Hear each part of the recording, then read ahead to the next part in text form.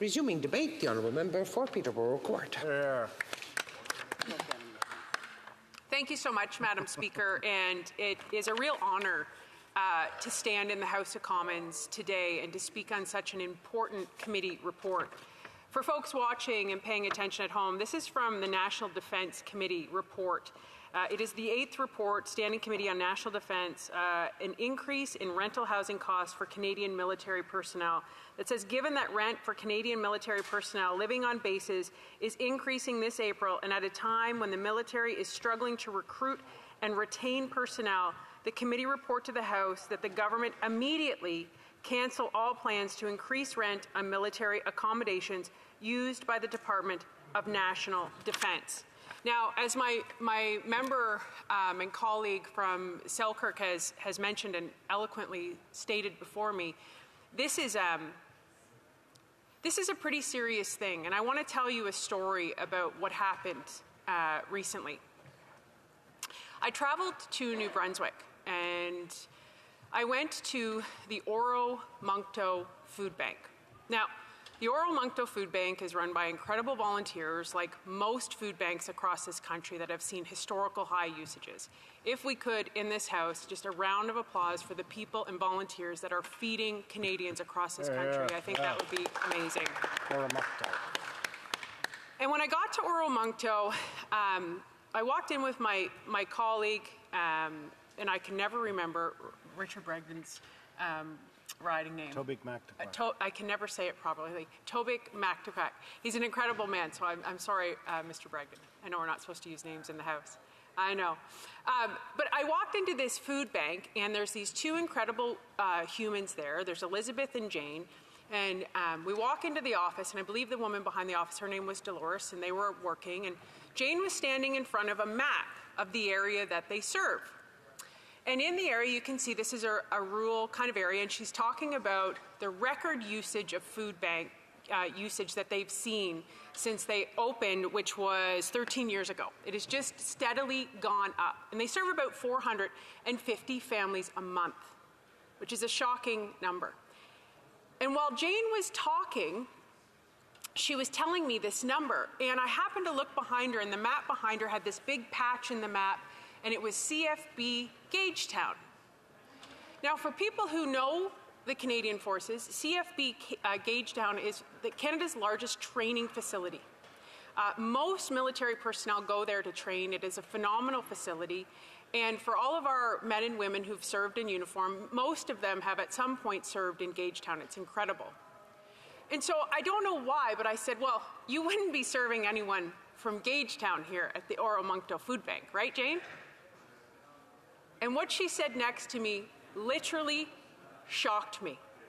She said, yeah, Michelle, we're serving about 40 to 50 families a month from CFB Gagetown. I said, pardon, what did you just say? And she said, yeah. And I said, does the general public know this? And she said, I don't know. You have the front line to defend our country, and they're relying on a food bank. I was literally gobsmacked at this information. To me, that's like your doctors or nurses or the people who work to serve you, to keep you safe, having to use a food bank in Canada, in a G7 country. I said, Jane, you've got to be kidding me. And she said, Michelle, I'm not. I'm not kidding you. I barely could hear the rest of what she told me. So we went further into the food bank and we looked, and then she said, and Michelle, you should also know that most of these military families, their house is heated by gas or oil, and they pay carbon tax. And so I said, do you think carbon tax has an impact on these military families accessing food banks? She said, yes. It has an impact on everything, Michelle, because the cost of food has skyrocketed. Because the cost of housing has skyrocketed. Do you know what you need to build houses? You need materials. What do you need to get the materials? You need fuel to get them there. It's a really common sense concept that the cult on the other side of this House has doubled down on and said, we're going to fight this. Like, it's actually the most frustrating thing for Canadians to witness. And so when you have this motion and you have Canadian military families who are now going to suffer even further, hey, we're going to increase your rent. Why are they increasing their rent? These are always the things I challenge everyone at home to say, why? Why does the government need to increase their rent?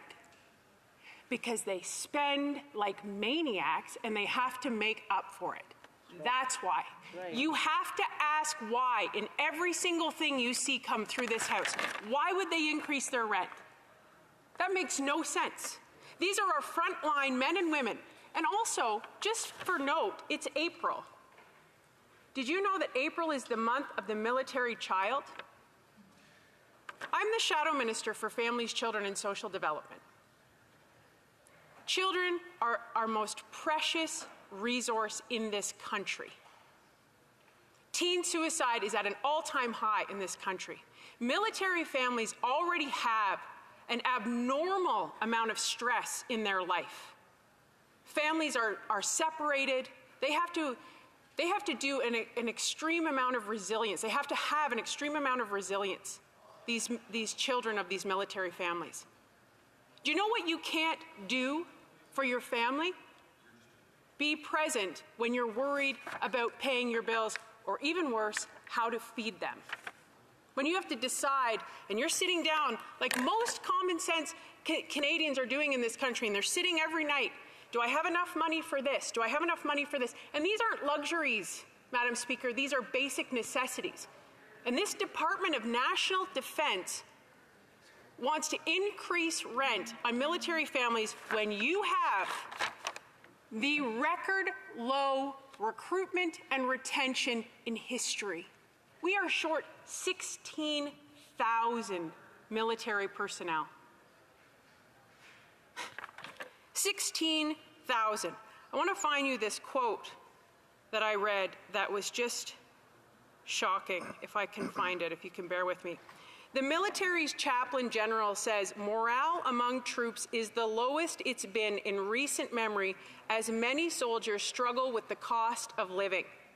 In a briefing note sent to the Chief of the Defence Staff, General Wayne Eyre, chaplains say more armed forces members have been asking to help make ends meet. Gee, I wonder why nobody wants to join the Canadian Forces. Come work with us. You get to use a food bank. Come work with us. You won't be able to afford housing. You have organizations, Homes for Heroes, who are out on the front lines trying to ensure veterans are housed. You have veterans' claims coming through every MP's office in this House that are not being met. They're being disregarded. Thank you. It says so much about your country and how you treat the people that protect you. And I am very fortunate in my former career to have spent time with families of the military, of the Canadian Forces. And these people serve for something bigger than themselves. And this is how our government treats them. We can do better. We have to do better. And I encourage everyone in this House to recognize the service, because when the day comes that you need someone to stand in front and protect you, you better hope that person is there. Because that's what they do. That's what the Canadian Forces is. And the Common Sense Conservatives stands with them. We will fight with them. And we will ensure that there is freedom for them to be able to afford to eat, heat, and house themselves. Thank you, Madam Speaker. Questions and comments. The Honourable Parliamentary Secretary to the Government House Leader. Yes, you know something, Madam Speaker, it's somewhat pathetic when you listen to Conservatives try to defend their own previous record in regards to the Canadian Forces, and then have the tenacity to try to say that the Government of Canada is not doing what it should be doing for our Canadian Forces, when in fact, Madam Speaker, we have and continue to invest in our Canadian Forces far greater than the Conservative government ever did. Nor did we shut down veterans' offices. In fact, we're on target of getting to a percentage of, I believe it's about 1.7% of our GDP by 2030. Compare that to less than a percentage point under Stephen Harper, Madam Speaker. How does the Conservative Party live with itself when it actually tries to give the false impression that they care about the Canadian Forces here in Canada? The Honourable Member for Peterborough-Kawartha. Madam Speaker, do you know what is so pathetic? Is a government that's been in power for 8 years and says, you know, well, when that happened way back then, that's the problem. And this is the reality. I think it is the most bizarre argument I've ever heard in my life to blame the past when you have been in power for 8 years. 8 years. And there has never been this historical high usage of food bank usage by military families. But that's their argument. Madam Speaker, I think we know who's pathetic. Yeah. Questions and comments. The Honourable Member for New Westminster Burnaby. Well, thank you very much, Madam Speaker. It is a sacred trust. Women and men in uniform in this country need to be treated with respect at all times. And that's why I said men and women in uniform need to be treated with respect at all times. And that's why it's the NDP that actually produced the motion that led to this report that is on the floor of the House of Commons. We believe fundamentally that it is important to provide services for those who are willing to put their lives and their physical well-being on the line for the country. I was incredibly dismayed, as were most Canadians, over the period of the Harper regime, where veteran services were slashed, veterans forced to drive hundreds of kilometers in order to access the services that before had been available in their community. It was despicable. It was an absolute lack of total respect for those who give their lives for our country and those veterans of our country. Now, it seems to me, Madam Speaker, that it is important to make those investments in housing, but it's also important to apologize for the past. Will a member apologize for the despicable actions of the Harper regime in cutting veteran service? The Honourable Member for Peterborough-Kawartha. Thank you, Madam Speaker. Again, I can't understand why we are not talking about what is happening right now. This is such a bizarre, distracting tactic to me. Like, this is what's happening right now on the ground. You are in government, and that member is talking out of both sides of his mouth, because what he's saying is, we put forward this motion, thank you, but at the same time, we're going to continue to prop up this Liberal government that has caused so much chaos and suffering. That's right. So which one is it? Like, whose team are you on? Because right now, that member's leader is holding this government in power and caused the worst inflation in history, caused the record high usage in food banks, and caused military families to not be able to be housed and to have to use food banks. It makes no sense. A very brief question from the Honourable Member for Selkirk Interlake Eastman. Well, thank you, Madam Speaker. I just want to thank my colleague from Peterborough-Kawartha for her great speech just now. And I just want to quickly ask her, as we already know, that these Liberals, back in the day under Jean Chrétien, it was called the Decade of Darkness. I had a veteran tell me here the other day that under these current Liberals, it's a decade of disaster. And when we were government, whenever anyone complained about housing or being unhoused or having to use food banks, it all happened under this Liberals' watch. So I just asked my colleague if she believes that the Minister of National Defence should actually roll back this rent increase on our troops and properly support them and house their families. Very, very brief answer from the Honourable Member for Peterborough-Kawartha. Absolutely, 100%. I mean, that's why we're here today. We are here to support them. And if the Liberals want to put their money where their mouth is, not that they have any money left because they've spent all of yours, Madam Speaker, they can support this report and they can reverse that rent and actually send a message to people out there. You know what? Kids watching who thought it would always be a dream to go work for the Canadian Forces and join the forces and serve their country, that yes, there's a place for you and you will be taken care of. Resuming debate. The honourable member for